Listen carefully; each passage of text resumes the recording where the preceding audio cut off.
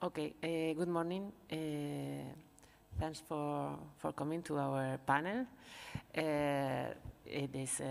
are going to present Red Planea, some of the projects that we have been making in the last 2 years. And well, I'm especially happy to introduce this panel because it's, well, I mean, here in the context of ISEA, which is a very important conference on art, technology, science, and society connections, because I've been always really interested in this topic. Yesterday I was here presenting another personal project. But in this case, this is a panel in which we are going to present some exploration that we are doing in how to translate all these ideas, this contemporary thinking that is being activated here in ISEA, how we can translate it to the educational context on the primary and the secondary school. For me and for the persons who are here on the table with me, my colleagues from Planea, is a kind of essential question, no?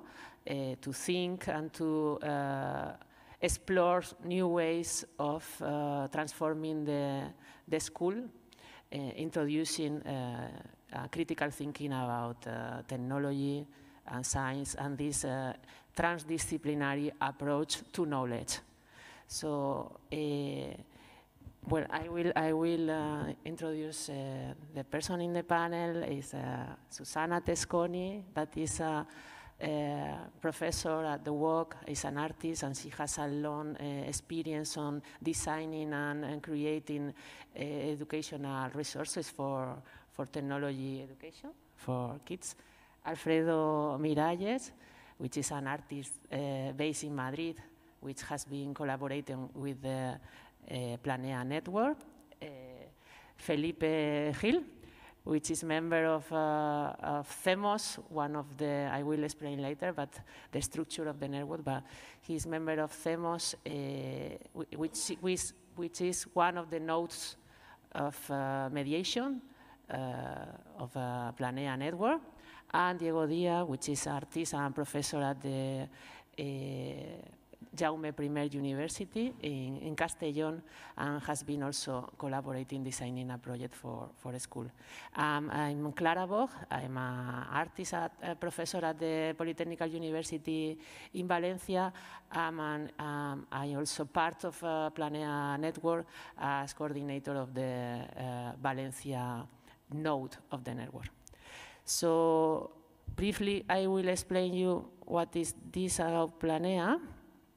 Probably this map is a little bit too complex, but I hope you can understand a little bit. Planea Network is a project that is happening now in 3 regions of Spain: Madrid, Andalucía, and Valencia, Comunidad Valenciana.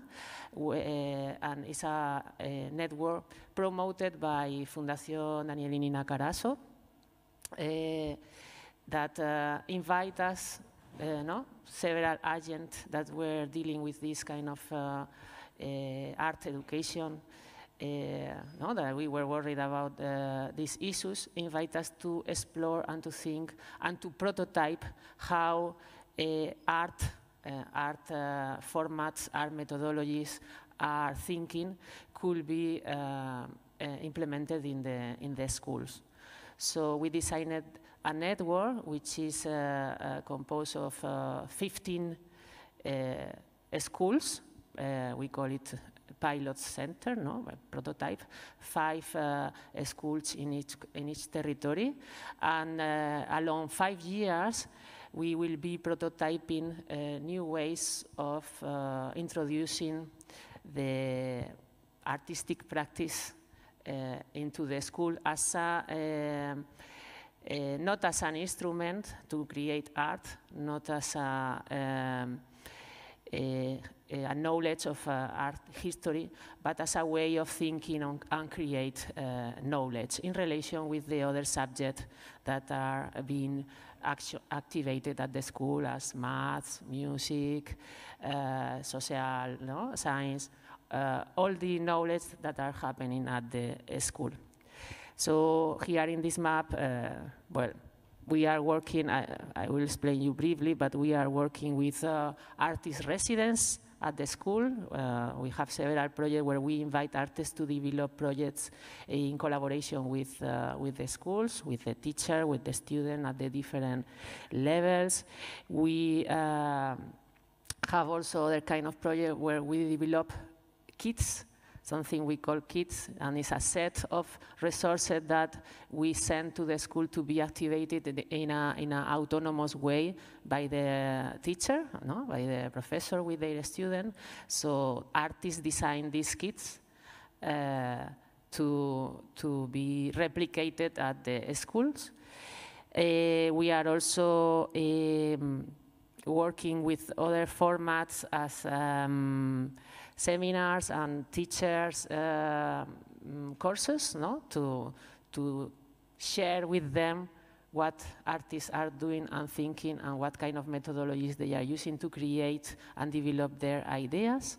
And we are doing all this with a process of mediation where there are 3 nodes, Pedagogías Invisibles in Madrid, CEMOS 98 en Andalucía, and the Consorcio de Museos de la Comunidad Valenciana in Valencia, where we, through these agents, through this mediator, we help the schools to integrate all these possibilities and to think together, because we don't give a recipe, we don't give instruction to the school, but we try to co-create these new ways of creating knowledge at the school.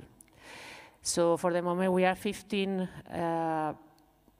schools. We are starting the 4th year of the network. And we are having some kind of answer in this prototyping that later we will try to develop further, and we are also creating ways of sharing what we are doing so it can be implemented in other schools and the network will grow. So one of the ways we do also we work under the Collaborator Center, so we have 15 pilots, but we have more than 60 centers that are collaborating somehow. So some of the projects we do with our main center, my main schools, later we share with other schools so they can also test and share and explore. So one of the ways we found to share all this knowledge, all these ideas is a resource center, and at the website of Planea, we created a huge database where we share all the projects that we have been doing, not just as a memory of what happened at the school, but as an open source methodology. We explain how we do it, what kind of results, and how any teacher that is interested, any schools, could try to implement this at his school. We share all of this in a open source manner, and we are kind of always, willing to share with any teacher or a school or community, a school community that want to explore this project. We share through our resource Centro de Recursos. I will try, here is the website, Planea. Well, it's kind of difficult. Vale. Well, it's kind of difficult, but just want to show you the resource. No llegaré.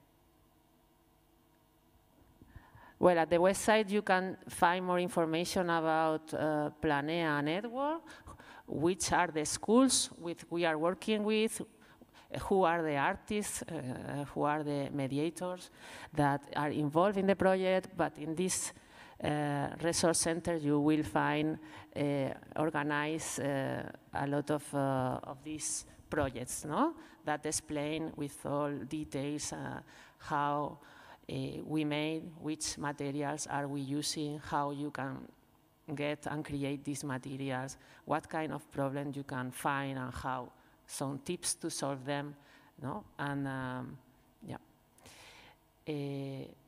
Ahora me vengo aquí. I think I will share I will show you everything with this. No, this kind of, so it's we share as PDF, or every resource has a different format, depending on what kind of project we are sharing. One other thing we are doing to share the knowledge we are getting at this network is ANIDA. ANIDA is a journal for educational resources, where we invite, through an open call, other artists, teachers, researchers that are interested in this connection between art practice, contemporary art practice and contemporary thinking in the schools. We invite them to share with us their resource, how they did, what kind of projects are they doing. So this is this, we start with the ANIDA, the journal, last year, and now we are gonna present in 6th of July the second number of ANIDA. And this number is specifically focused on the use of, the critical use of technologies in a creative way at the school centers. So we have received a huge number of proposals, and through a peer review process, we have selected a nice number of resources that, together with the project that we are doing at the network, our centers, no, the schools where we are working, will be a nice compilation, and we hope a useful tool for teachers and schools to use. So I will, well, this is ANIDA. I will give the turn to Susanna, because we invite Susanna as an expert in technology, critical use of technology in schools. We invite her to be the guest editor of this number of ANIDA, and help us to define what kind of resource are we looking for, no? What kind of resource we would like to be shared and to be implemented at the schools. Thank you very much, Clara, and thank you to everyone to be here after the coffee break. So thank you for me. And I'd like to share some. I'll be synthetic because my voice is gone, and also after several years, almost 20 years of experience in implementing educational program and projects involving technology, I am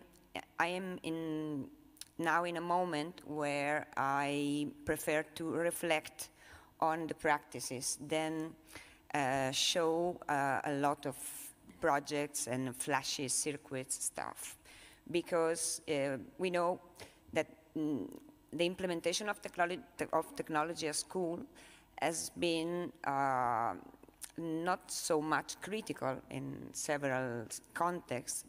I will not enter now and here on this topic, but just to contextualize my practice, I think it's very important to think why we do what we do, for who, with whom, and how.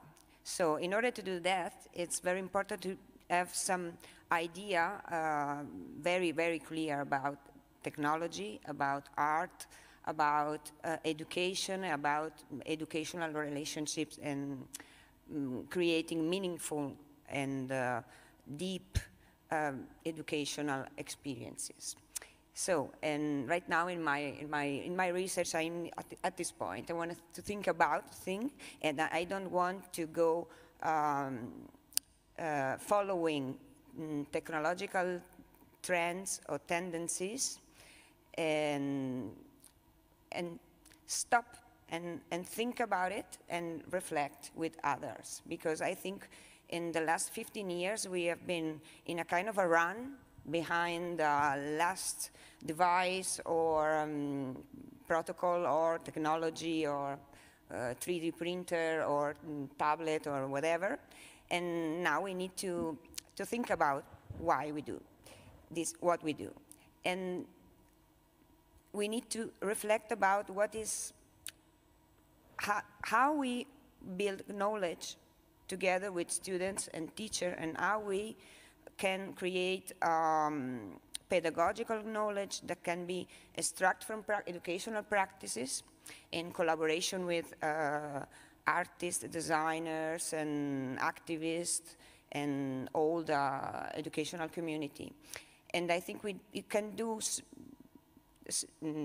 act this way if we have some idea clear.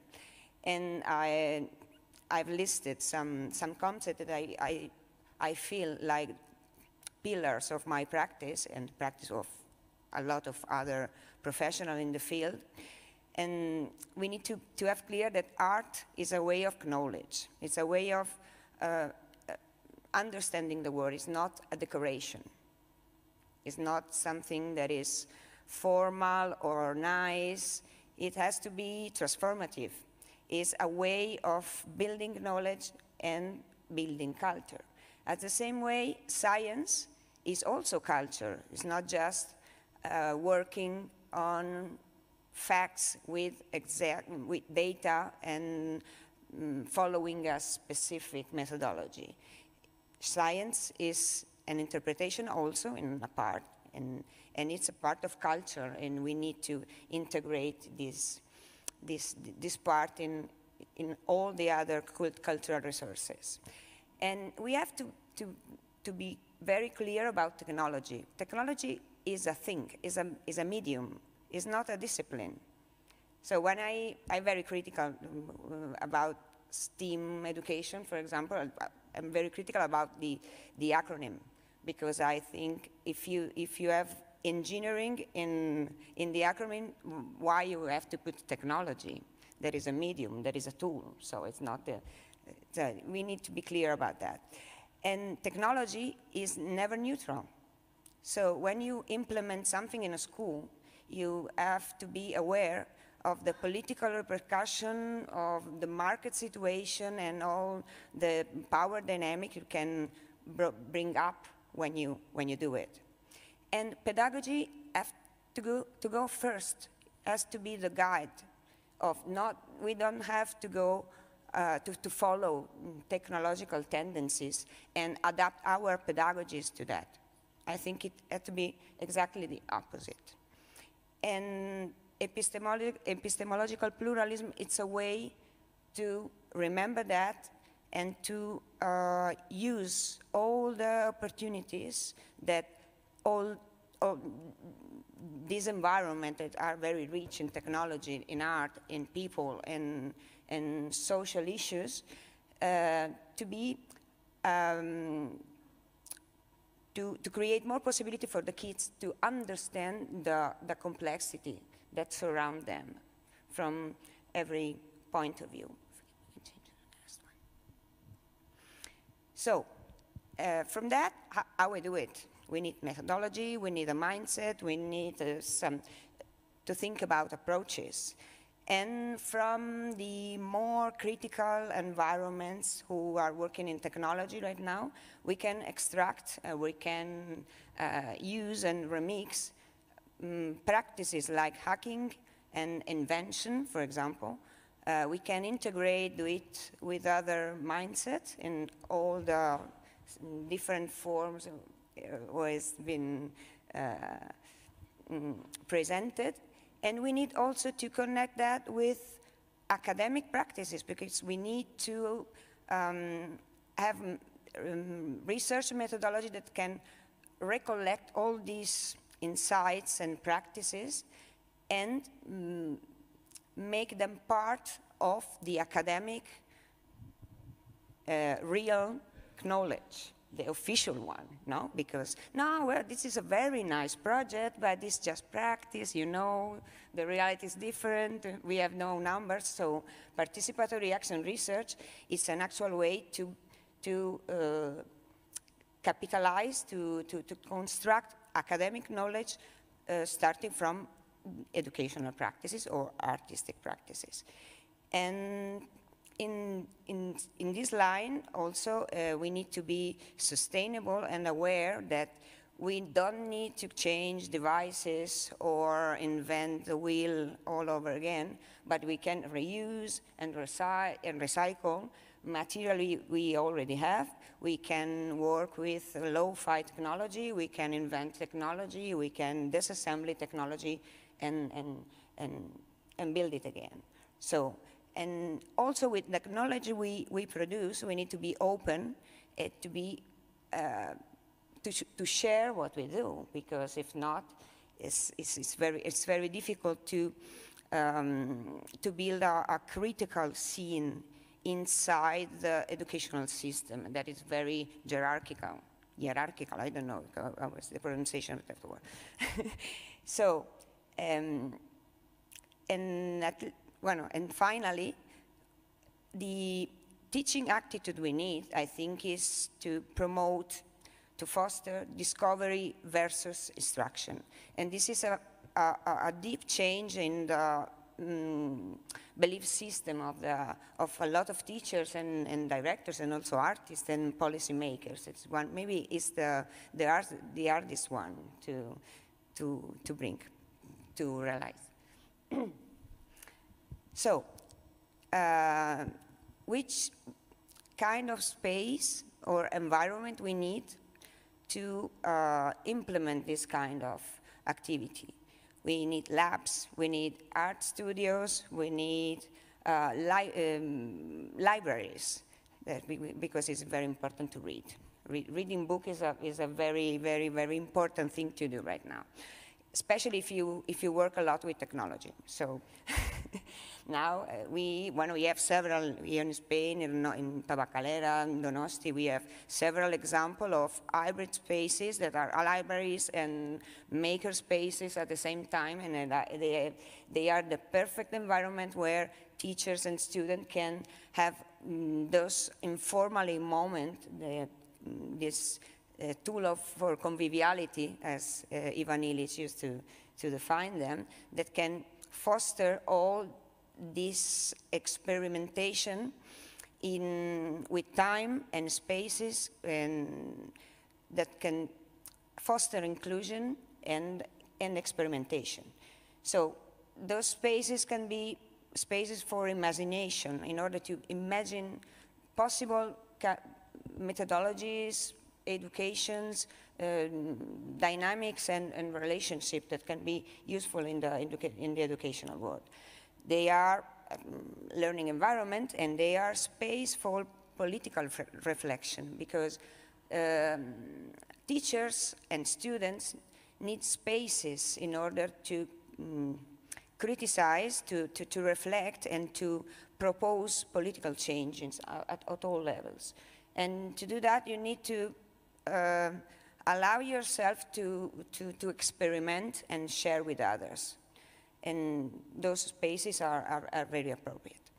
So, and they are the right space also to make an appropriation of the technology. What this means. Usually the technology arrives at school from the top, from companies who have a special interest in selling devices and building methodology around devices.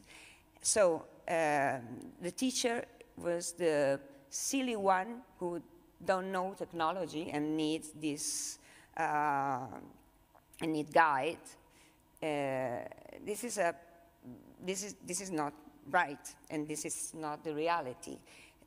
Teachers and students need to have the power to decide which technology they use. They need to understand and to learn how to modify, to change technology in order to technology, a technology that is meaningful for them. So this is I think that the most important thing we need to do now, because we can't buy devices or platform or use all those 5 technological companies that are selling us a lot of tools that are controlling us, they are getting our data, and they are defining pedagogies. Educators have to define pedagogies, and students have to define pedagogies, not technological companies. And that's it.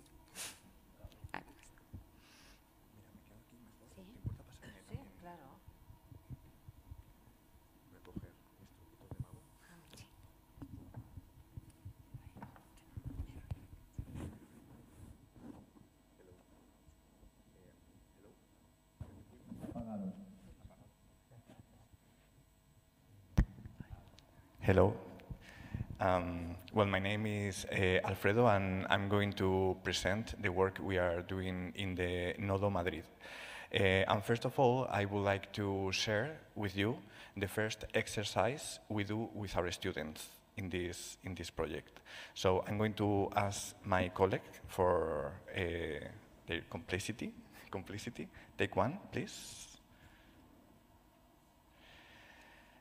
So with our students, we take a piece of paper and we write in one of the sides the word art, and in the other side the word technology.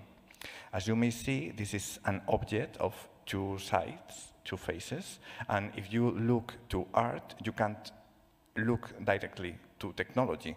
It's like, even being the same object, knowledge, it seems to have 2 faces that look in opposite directions.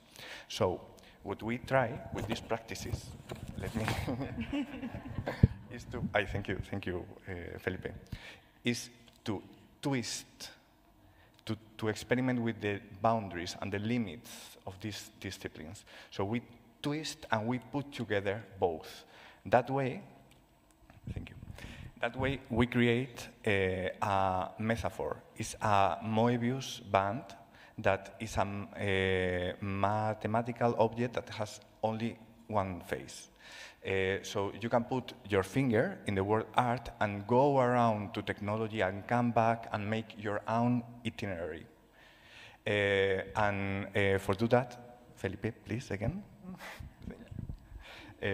For do that, and put together these 2 things, we use an tirita, band-aid, because this separation between art and science, it's like a wound that it's bleeding. They have cut in 2 this intuition from logic, science from art, and we feel this is something that is bleeding. So we do that as a metaphor to start the project and thank you, and have like this spirit. And this is also a metaphor that is something very important, because it's something that we use a lot to work with the students, mixing art and education in Red Plania. So the second metaphor is about this picture. As you can see, from distance, it may seem something similar, but there's a huge difference. That one is a plantation, so there's a lot of trees, of course, but they are in a specific order. They have been put there for the decision of someone, and the most important thing is that there's nothing in between these trees. So we look to schools as plantations where we have subjects put there for by someone for something, but when math finishes and starts literature and then physical education, but there's nothing in between. And we try to practice new methodologies to create a forest in the school, because it's a complex ecosystem where there are a lot of things in between these spaces, and they are alive. Thanks. So how are we trying to do that? Well, we are testing several different methodologies, but the one I'm going to present today is the one that has been designed with Silvia Teixeira. She is engineer and artist. She worked at CERN in Geneva, in the European Spatial Agency, and in Media Lab. And we've been working in a school in Madrid, in Pozuelo, that is called Gerardo Diego. And we've been testing the possibility to transfer the Citizen Lab methodology to schools. Why? Because Citizen Lab is a strategy linked to media labs that has two very important things to bring into our schools. One, the prototyping processes, and the second, the citizen participation. Because with open calls, you can ask a community about their interests, their conflicts, and you can involve them finding the new solutions. So in this kind of projects, there are people from territory, but also there are makers, there are specialists, there are artists, all working together in an horizontal hierarchy. And yeah, it brings to the school the interdisciplinarity, the collaborative learning, and also they are like in the frame of constructivism and active learning. So we did a 2 steps open call. The first one was open call for teachers. They should present proposals, ideas, intentions, at least in group of 2 different teachers from different subjects. And the goal is to experiment with both of these subjects.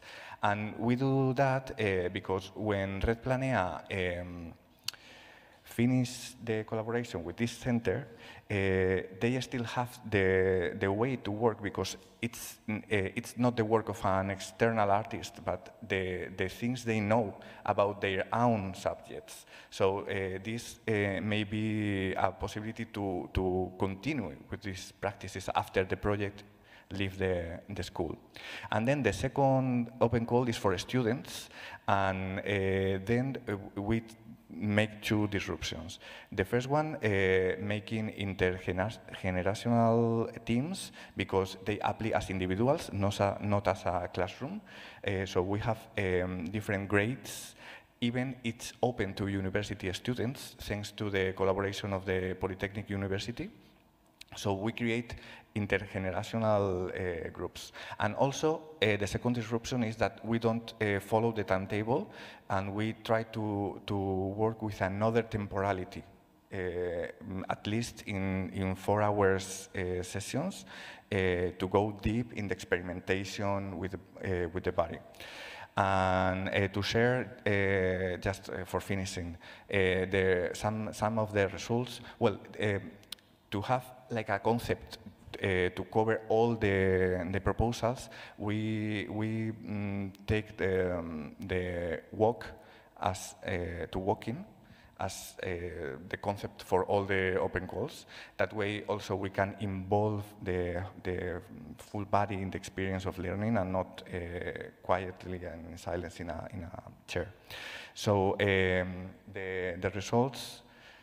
And I'm going to ask you now to have a band-aid. Who has the music and technology? Music and technology? For you. This combining music and technology, we work with exercise of deep listening by Paulina Oliveros, also with maps and folk music and the technique of remix with anthropoloops. Also, we used some devices designed by Playtronica, and they created their own interactive sound map with the recording that they have made in the Camino de Santiago. That was a trip that they did the week before our prototyping process. The second one is the Gerson to Pozuelo, who has geography, Latin and Greek, for you. They twist this, well, Gerson is a city of Ukraine. The school was supposed to welcome some students from this specific city the weeks before the project at the school. So they studied the Roman roads to realize that every culture is migrant from the beginning of the story, and they interviewed people from Ukraine, and they create a psychocartography, a collage, to use maps, but not as in a geographical way, but with emotional connections and different dimensions. And now Gerson and Pozuelo are very close. The third is the Aureus Walk. Thank you. Who has a photo? You? For you, to make your Moebius band. And well, this combined math and biology, and they created stencils to put in the phone and watch the word, looking for this proportion. And in this same walk, they collected some object to print it with cyanotypia that makes, well, with some chemics. And the last one is Leave a Mark. Clara, for you. Thank you.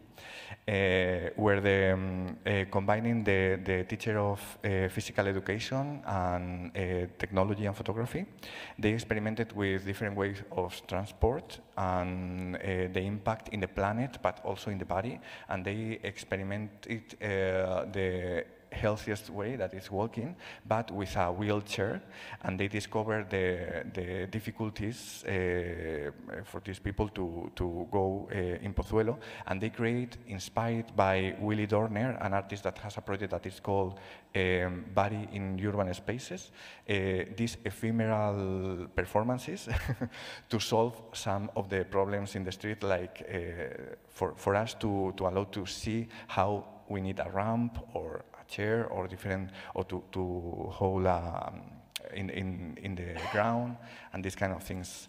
So more or less this. I'm going to stop here. Well, I'm learning a lot about all your projects. So Felipe, are you the follower?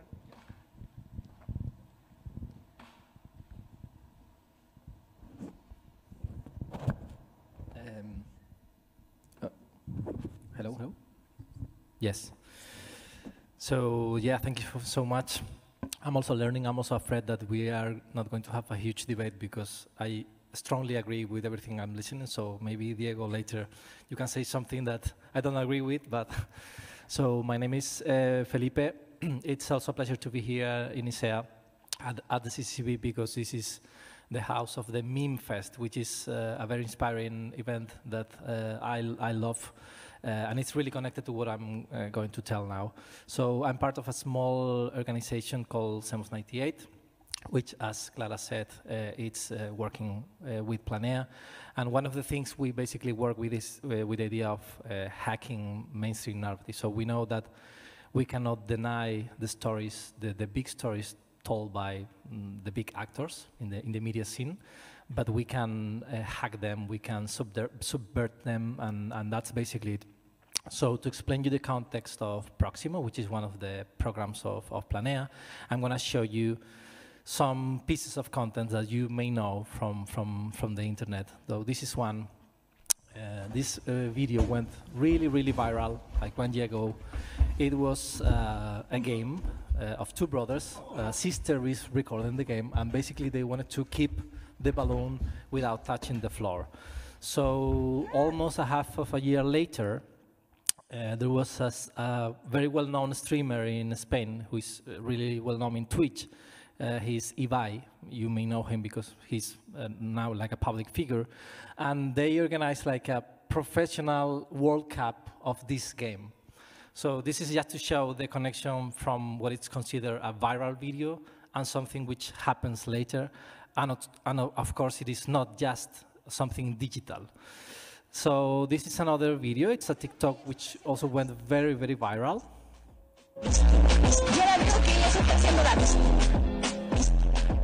So it's a group of teenagers making fun or dancing and making posters in Museo del Prado in Madrid.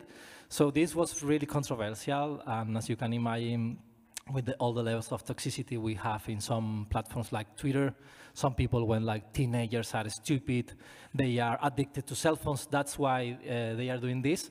But some other people were also saying they are having fun. What's wrong with that? Now I'm going to show you something really personal. This is the soundtrack I have at home almost 24/7. Cajones, pisos, puertas, de una en este hogar. This is from the movie Encanto from Disney. So I have two kids, 5 and 8 years old. They are listening all the time to the soundtrack. I almost know all the lyrics now. But something interesting that happened connected to that is that they really took care of the representation. And instead, in terms of Afro representation, they did something well, even if it's a mainstream agent, which was to hire someone to work specifically on that. So how to represent the Colombian communities properly, and not just in a way that people don't feel represented, or the communities that usually are not represented. So what we see is that mainstream is not that homogeneous. It's not always that big monster which is untouchable, but it's something that we can somehow hack. Another thing that is part of the context is how some internet jokes jump into the street. This is a very explicit and clear example, but we have been gathering posters in demonstrations the 8th of March, you know, the Women's Day, which is one of the major demonstrations in Spain in the last years. So there are many jokes which are inside jokes from the internet, which are now posters like Time News Woman, Rage Against the Machism, Girls just want to have fundamental rights, or without Hermione, we wouldn't have, you know, Harry Potter, because. So the way we look at technology as a medium, as Susanna said before, is that sometimes you have problematic representations, but some other times there are tools, trendy tools that can be used politically or socially. Like, for example, TikTok.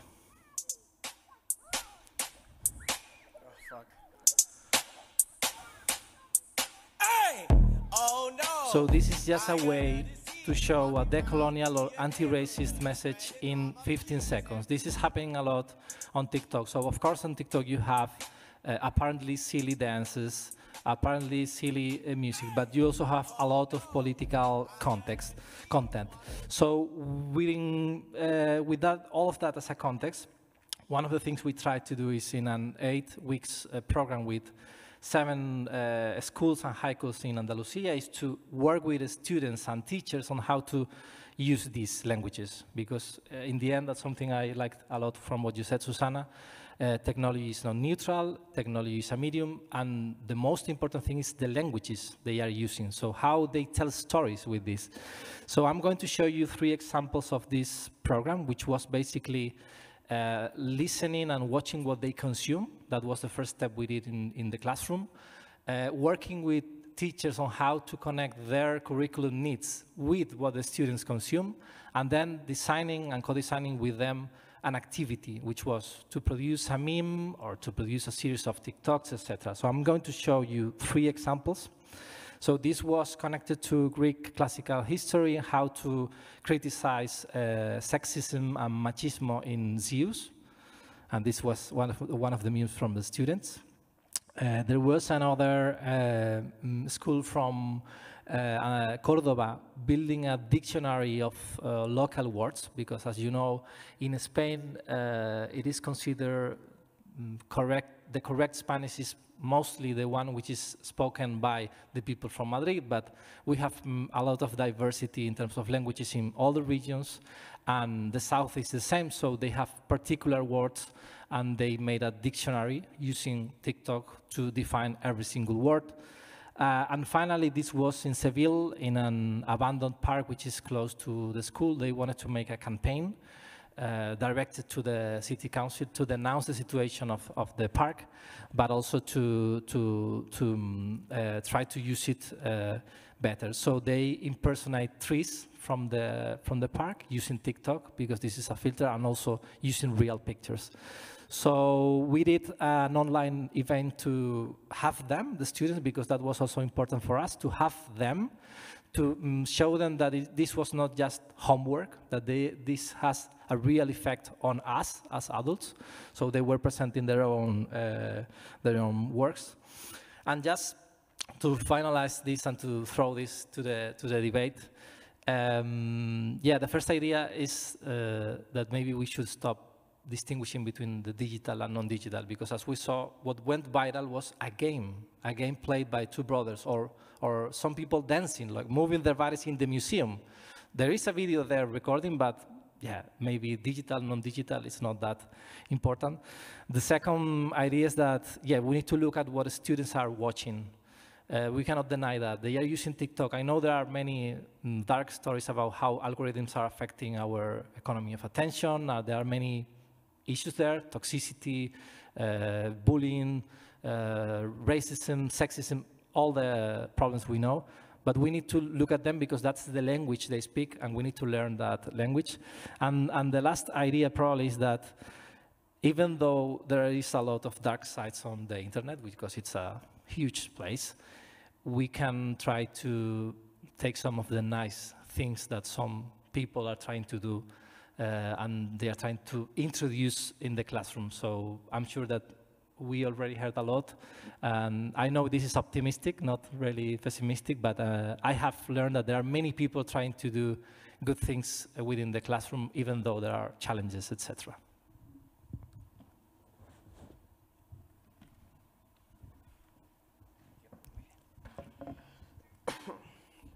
Hello, everybody. Thank you for staying here and enjoying. I hope you find interesting the table. And thank you for inviting me, of course, to the presentation. I would like to present a project that I've been developing inside the Red Planea in the Valencian node. It is called Playing with Data, Art, and Social Networks. So basically what happened is, like, since last 2 years, correct me if I'm wrong, Clara, the Red Planea Valencian node start to develop some kind of toolkits, like a box with contents of educational contents and resources that it being sent to different schools around our community in order to provide resources for the teacher to implement in the classroom to the student. No? So they invite me to develop one of these kits, one of these resources, and I developed this project that I want to explain here. So the context is like, okay, could you, because as an artist, I've been working for more than 20 years in the field of new media, art and technology, and I did many workshops to students related with my art practices that I, of course, shared with Clara, because we're working together as artists. No? So in this context, in the last project that we are developing, we are talking and we are researching about data, about personal data, about digital traces, and about the hybrid life that everybody has, that all our activities that we do in the physical space has a representation, are saved in the digital space somehow. No? So our digital trace, like if I open the phone and I search, or maybe if I move somewhere, if I take a photo, everything is being recorded and saved in the big data. All of us, we are feeling the big data with all our activities, like everybody knows. No? So what I was thinking is, okay, could we have a critical analysis of data science society? So we could understand, like, data science society as a metaphor to understand the moment where we are living, no? That everything is mediated by data. Of course, we could think, we have to reflect about the tyranny of algorithms. Like, all this data is after register is processed. All this data is processed by algorithms, a very powerful algorithm, every time more like machine learning, very sophisticated algorithms that somehow is in a deep way controlling our societies, and every time more. It's as a stock market, for example, if there is some kind of algorithms that they automatically take a lot of decisions that change our life, because algorithms prediction are very powerful and affecting our society in a very deep black manner that not many people know how they really are working, because deep learning is a black box that take a lot of decisions that nobody knows exactly how inside is working. So, of course, this is context is very deep and very complex. So I am trying to do just a little bit of lines, in order to summarize what I try to implement in this toolkit for the classrooms, so somehow. So what I did, so the project was called Playing with Data, a creative toolkit, as I said before, So the idea was to develop a project-based learning, So the idea is like the student will develop a set of 12 activities that they will learn through the process of experimenting and playing with all these activities. That's more or less the idea. Oh, sorry. Sorry, something happened with the, okay. So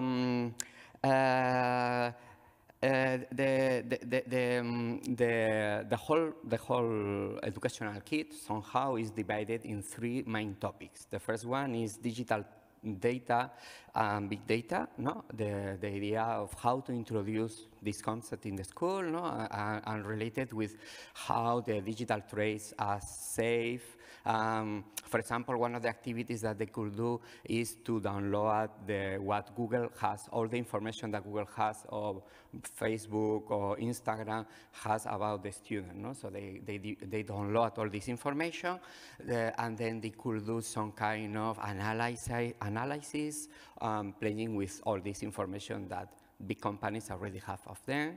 The other one is the digital double, the idea of how big companies make a double of us, according with the digital data that they collect with us, how they do this, and how they process, and how we can imagine our digital double. And the last one is the algorithm, as I said before, the algorithm, the tyranny, how machine learning and algorithms are working somehow, and what can we do with that. As I said before, I developed 12 activities. Some of them are developed to do inside the classroom, some of them to be outside of the classroom. Some of them don't use technology as digital technology, it's just drawing or thinking or playing with different tools and objects, and some of them are also use computers and a little bit of technology, but any of them use programming languages as we know. So the students don't have to program, but they use technology in such a way that maybe I will show you some of these examples. And another transversal activity that they have is a magazine to play. We call I am my data. It's a magazine, a printed magazine that they have to fill, they have to play with it, they have to complete the magazine during the process of developing the 12 activities. So each one of the 12 activities has something that is represented in the magazine. So and the other is that each class is invited to create an Instagram user in order to share with the other in the community, to create a little community with all the students, with all the centers and the classrooms, to share all of them the resources of the activities that they have been developing. Sharing with the hashtag jugando with data, so playing with data. No? So this is the hashtag that we could find, and then we could share. No?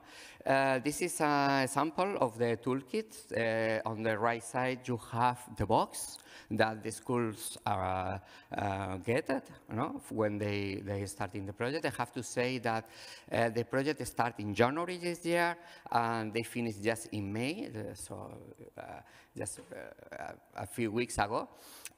In this first project experience, 18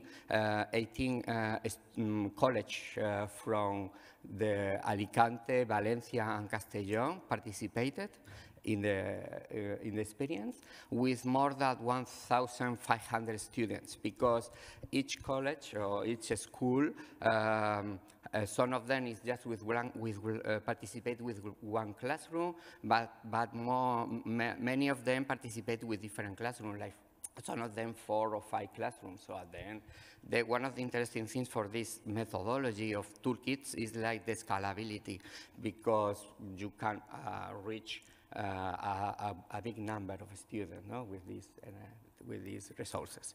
So on the left, you can see the samples of the magazine. So inside the book, inside the box, there is a lot of materials like cards, like I will show you a little of the samples, and they have also a printed guide for teachers. So in the printed guide, the teacher has all the proposal with the context that I explained before, and the proposal for the activities that they have to do. They could develop in the school, but of course they are free to develop the activities in the way they best consider in the classroom, because they are the ones who have the relationship with the kids, with the students. What I do is to write a proposal or say, okay, you might or you could do this in this way. This is my suggestion, but you of course could adapt as you prefer. So, for example, the first activities that they could do in the classroom is to do a encuesta. How do you say encuesta? Questionnaire? A survey, exactly. There is a survey that students could answer with a lot of questions. I think it was 30 questions. And then with all these surveys, they play with them in order to represent with graphics, elements, all this data and so on. And then they could do, in this board, they could share the results between them and the student. So this is some of the samples of the graphics that they made with the survey. So the questions are very, some of them are very related with data, and some of them are not really directly related with data, but of course they have a reflection and a critical analysis of how we use data and so on. So, for example, this one is on the yellow one. It's like if your mobile phone have parental control, and you can see that 95% is no, and 5% is yes. It's interesting to see, like as I said before, in the 18 schools, this is general. Nobody uses the parental control. And we are talking that we are playing with kids for 12, 13 years old and so on. So it's something to think about, and the other one is how long do you use the mobile phone every day, And you can see, like, in this case, 5 hours per day. 5 hours per day students use mobile phones. So it's something also that I invite to think about. Another 4 person is 6 hours, 7 hours, 8 hours, 9. So it's hard.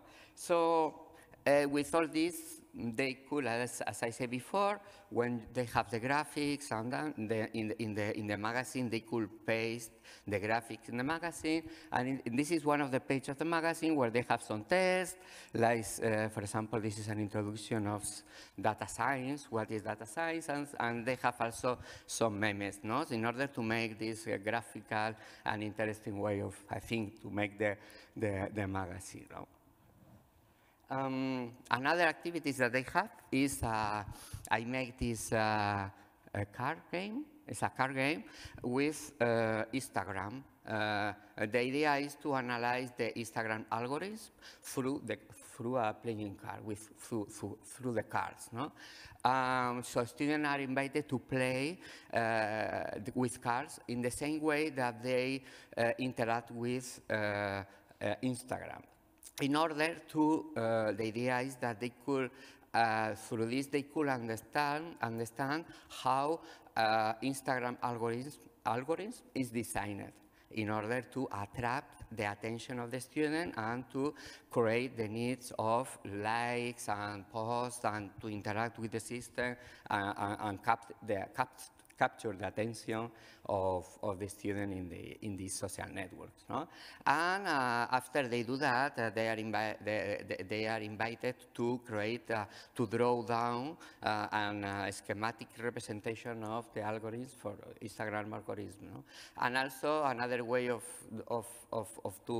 playing with this card is to change the algorithms. Now, the students are invited to play with the Instagram in a different manner. It's like, okay, if you have the possibility to reprogram Instagram, how could you do it? How do you think it could be done? No?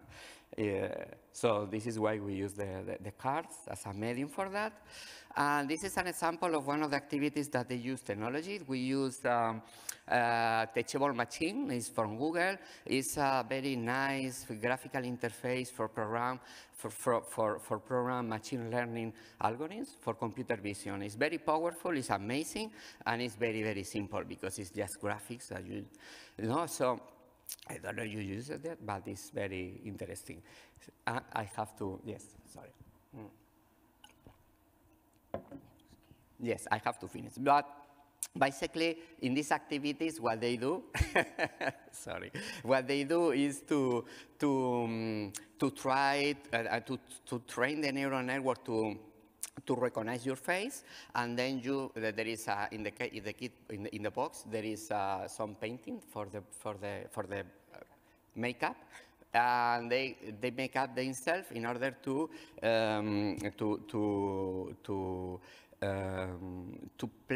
hack the algorithms in order to don't recognize the face of the people who are there.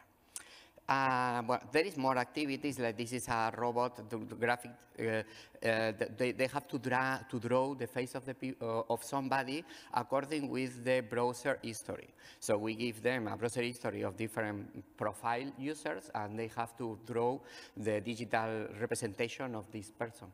So it's how powerful is the browser history of everybody, of each of us, in order to analyze and represent the us. So this is another one I have to play to go faster, and I'm finished. This is my last.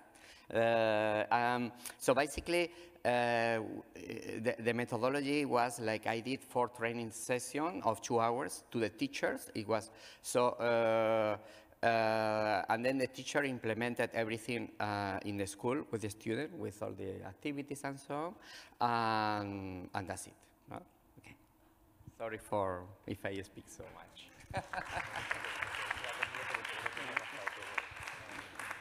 Okay. I think we don't have time for questions, right? So we can take questions outside or during the lunch or whenever you find us around the conference, maybe. Yeah. We can have a conversation in a more informal context. So we leave the scene. Thank you.